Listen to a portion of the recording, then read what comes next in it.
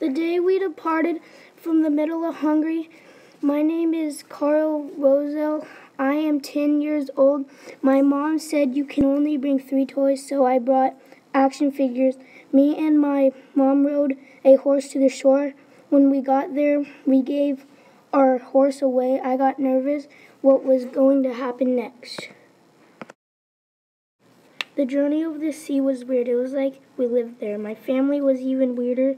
They just got lunch, then they slept all day and night. I was bored. I did meet new people. They were helpful. His name was Josh. The waves were big. I thought we were going to sink, but we didn't. The day we arrived, we saw this big thing that my mom said was the Statue of Liberty. I did not believe her. We were still on the ship when we saw the Statue of Liberty.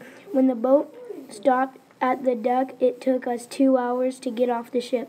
When we got off, we went into this place that my mom always wanted to see. It was called Ellis Island. The first thing we did at Ellis Island was waiting in this waiting room. It was huge. Ellis Island was the biggest place I've ever seen. It took so long I just would look at the Statue of Liberty.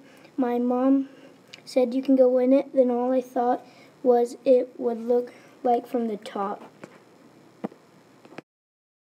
After that, we finally got called up to talk. I thought we were not doing anything else, but I was wrong. They pulled us up and just talked to us. I thought it wasn't so bad, but Grandma thought it was bad. I didn't think there was anything else after that. My mom kept talking to that guy. Grandma reminded me that we're going to see Dad. I haven't seen Dad in 7 years. That guy talked to us and brought us back to a doctor. The doctor examined us. It was scary. Grandma had to see a different doctor. They took my hand and put a thing on my hand. It was kind of sting. It kind of stung. They had this chalk mark. If you got one, you went back. Me and my mom didn't get one, but Grandma did. It was sad. She had to go back home. After seeing the doctor, we went and looked at the Statue of Liberty. I asked my mom if you can go in it now.